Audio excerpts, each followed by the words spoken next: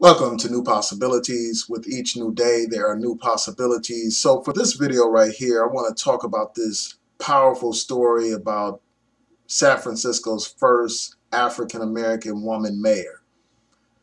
So I'm going to read a couple of excerpts from this article and then provide my brief commentary.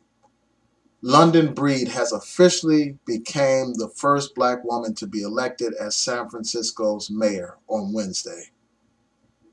She's quoted as saying, "I'm so hopeful about the future of our city. I'm looking forward to serving as your mayor, and I'm truly humbled and honored. Whether you voted for me or not, as mayor, I'll be your mayor too."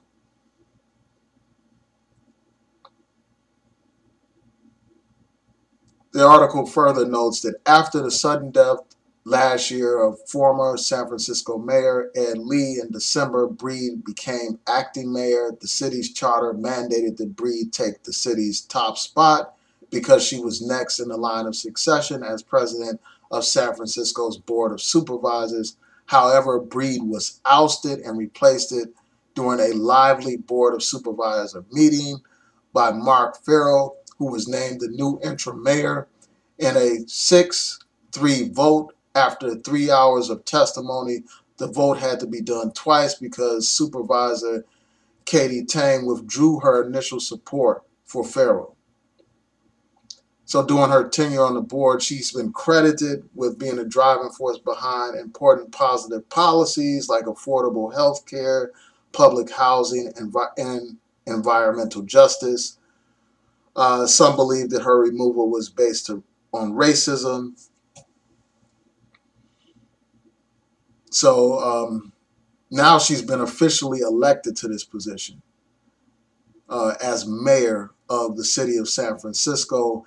And this article points out how this sister was raised in the projects by her grandmother, and her story has inspired countless others. So this is a woman from humble beginnings who has managed to become the mayor of San Francisco.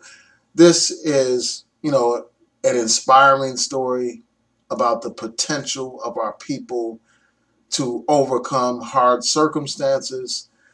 And I hope that this sister fulfills her pledge and does positive things in San Francisco, makes a difference for struggling communities.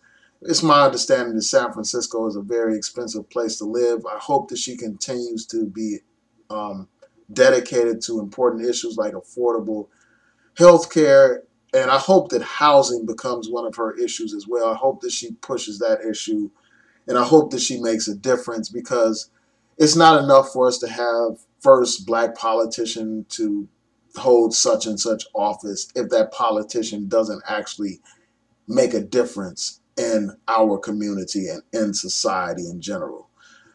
So this is a major accomplishment. I commend this sister for being a trailblazer, for setting a positive example for young black women, an example for them to strive towards.